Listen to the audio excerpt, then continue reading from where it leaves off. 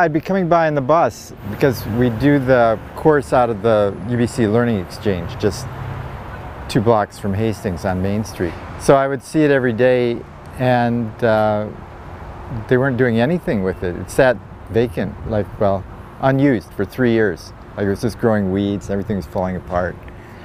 So I started asking last year, and I found out Soul Foods had the lease, and they said they were going to fix it up because it was dangerous for their workers to use. They need to fix it up. And then this year I asked again because they still hadn't done anything. And this year they said they were relinquishing the site. Then I started contacting the owners, who were the owners of the Astoria Hotel, and they were really supportive. But it took us like 6 weeks to negotiate all the details. So we got access to the site on May 11th, which was the day that we started the field school. So I was teaching full time while we totally rebuilt this. There were 138 12 by 4 foot beds in here. We had to take them all apart, take out the good wood. We buried the bad wood under the ground, buried the weeds, and then we planted each one step by step from the back towards the front all the way. It took a long time. It took a lot of work for volunteers. There were over 70 volunteers worked on this site.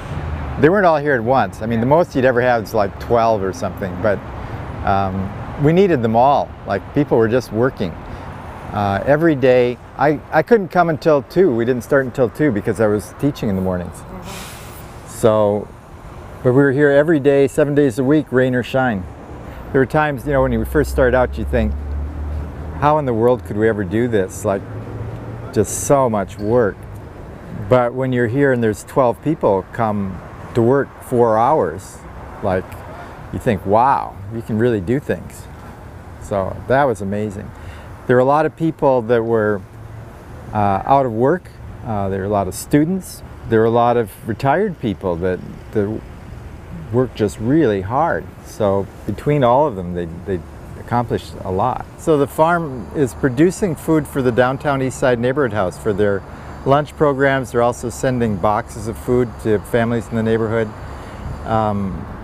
So it's coordinated with the lunch programs. And when we started, because of the pandemic, they've been feeding 4 times as many people as they had previously. And it was kind of a crisis. Everybody, you know, at the beginning of the pandemic, people were hoarding food. There was like concern of whether there would even be enough food. So, like, I felt that if they were going to continue to serve people and, you know, feed people in this neighborhood, that somebody should help provide them with some of that food. So that's what we did.